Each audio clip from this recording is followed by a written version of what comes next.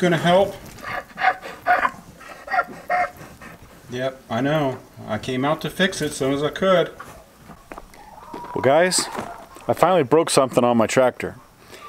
This Yanmar has been great. I'm really enjoying working with it and using it. And but I did finally break something. I was tilling some really hard ground the other day and broke a part off on the 3-point hitch. I guess like a little stabilizer chain. So let me show you that part, and I'm going to see if I can fix this easily. But I want to give a shout out to Nick at PR Equipment. I just took a picture of what broke, sent him a text with that picture in it.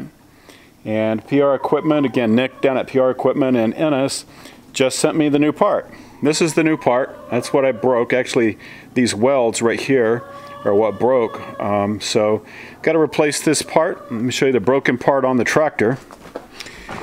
Right down here. So, you can see this, this piece right here.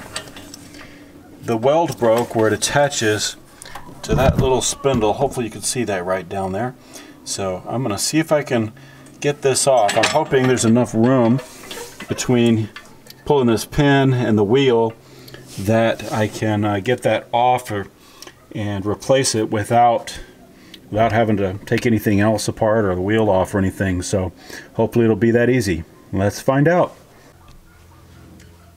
Alright, so I'm not sure how easy that is to get off of there. Just flip the pin up right here. See if I can pull that part out. And I'm not sure how that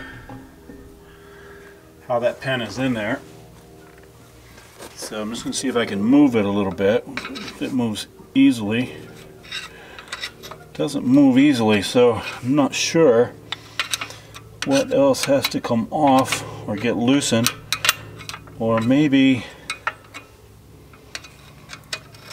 some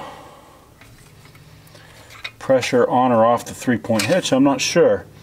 So I'm going to have to figure that out. Alright, so I've got the 3-point hitch up. Hopefully you can see this, but right between here where the little ball is, this little bushing fell out that goes in there. So I've got to keep up with that.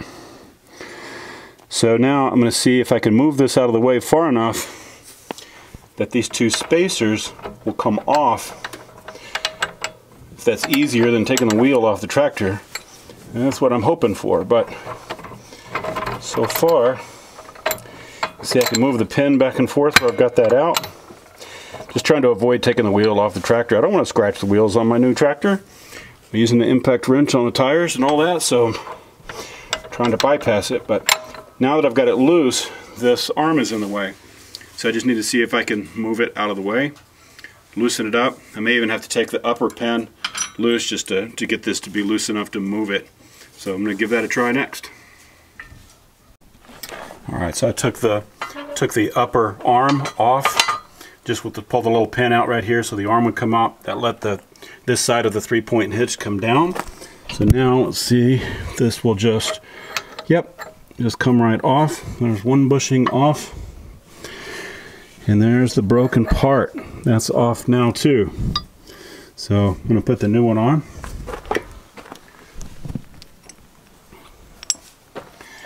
Doesn't look like there's any particular direction that it goes. So I'm going to put the new one on. Put this bushing back in there. Slide it over just a little bit. And now I can put the arms back together.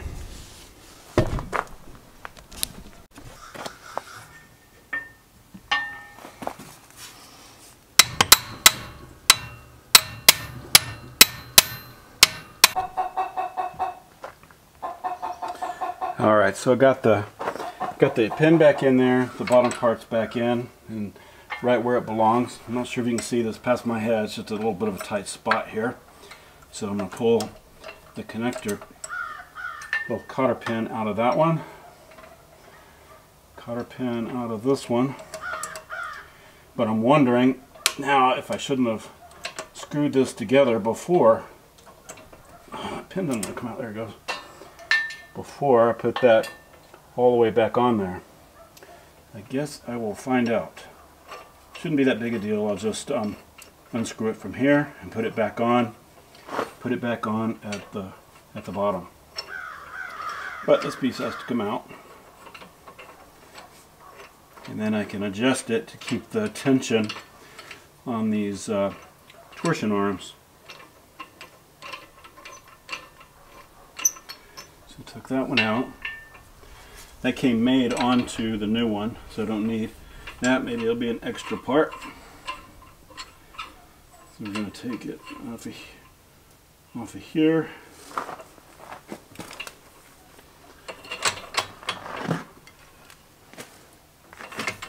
I'm not sure if I need to take it all the way off. So it goes like that. This one goes like this. And they screw together.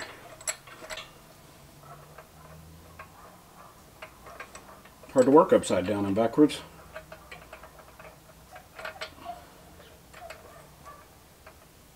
It's an awkward angle to hold the parts and get everything turned in the right direction, but I think we've got it now.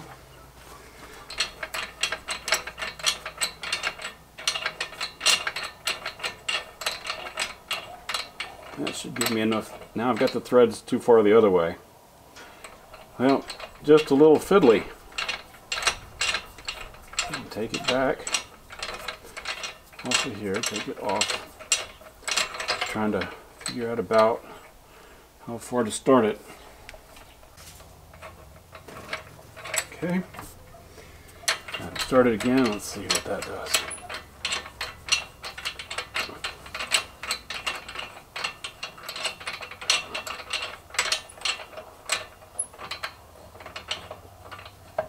Alright, that looks good. That looks really good. So now I'm going to check the tension on this. See if I can move it around and take this and see if I can.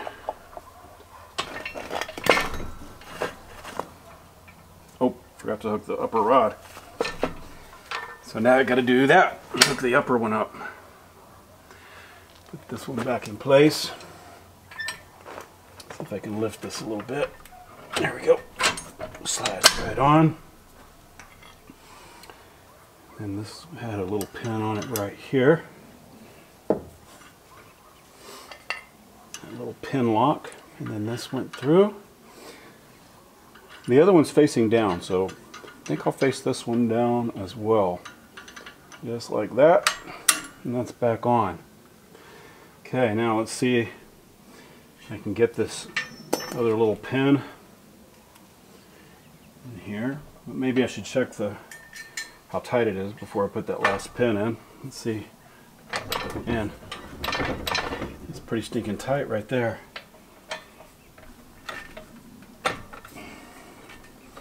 Guess what this does is keeps the lateral movement out of this 3-point hitch. So that works pretty well.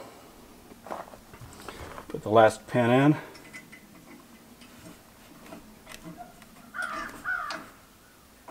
Little locking pin keeps that in place. You turn that a little bit and get it off the pin.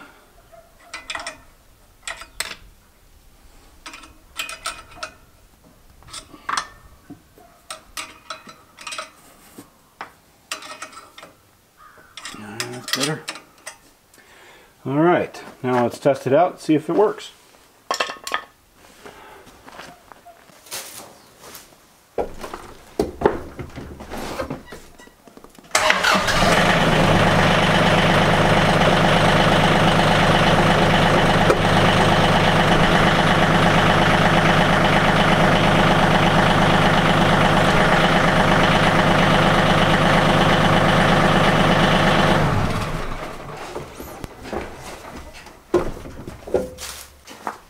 Alright, looks good. It's all back together.